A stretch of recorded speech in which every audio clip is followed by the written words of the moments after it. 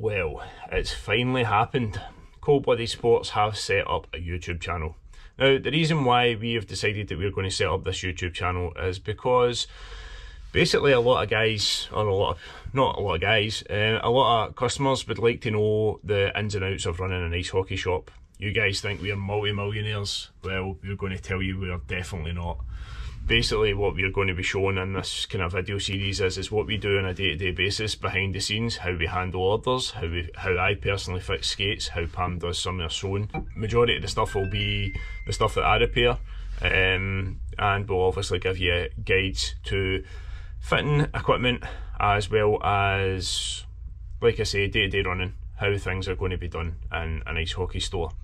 Now, a lot of people don't realise as well that we are a small family, and when I say a small family, we have myself, Pamela, Sam and Sarah, my twins, who are currently 6 years old, and the two dogs, Hector and Rosie. So join us on our little kind of vlog, shall you say, to basically show you guys what we get up to on a day-to-day basis.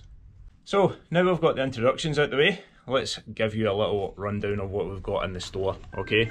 So this is obviously where we kind of do our work. This is where, that's my station pretty much there. Pam's two tills, obviously our computer's missing at the moment. Sewing box, sewing machine.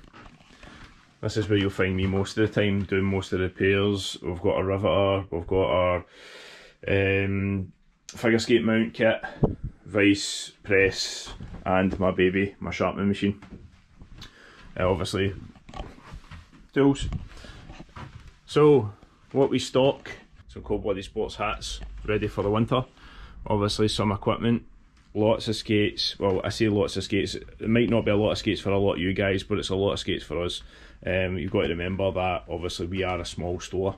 We've got some of our old t-shirts that we actually had a run of doing for a little while. Some of the random things that we've been given, as you can see. Obviously that one there was because I'm the head coach of the Glasgow Mustangs at present. Some old skates, some memorabilia from when I went to Munich for ice hockey. Don't know if you'll be able to see this one, but this one's a Paisley Blackhawks tournaments winner 2014. Just some random things. Some steward memorabilia from Danny McAllister, one of my coaches from when I was younger. Nothing really much else. My signed Drew Miller picture when Drew Miller from the Detroit Red Wings came to play at Glasgow Clan, or it was Braehead Clan at the time during the lockout. Obviously I'm a Red Wings fan. Toby Craig's jersey from the Elite League. Everybody hates Toby, but I think Toby's brand new.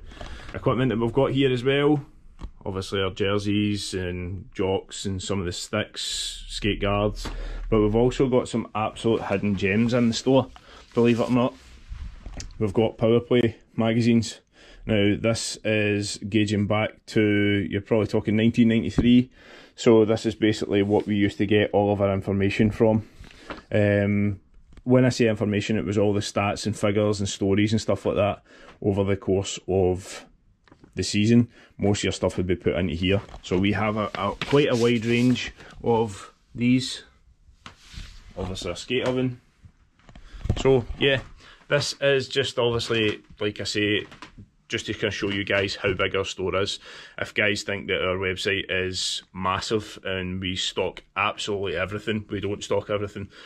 Unfortunately, we're just not big enough to be able to stock absolutely everything in store.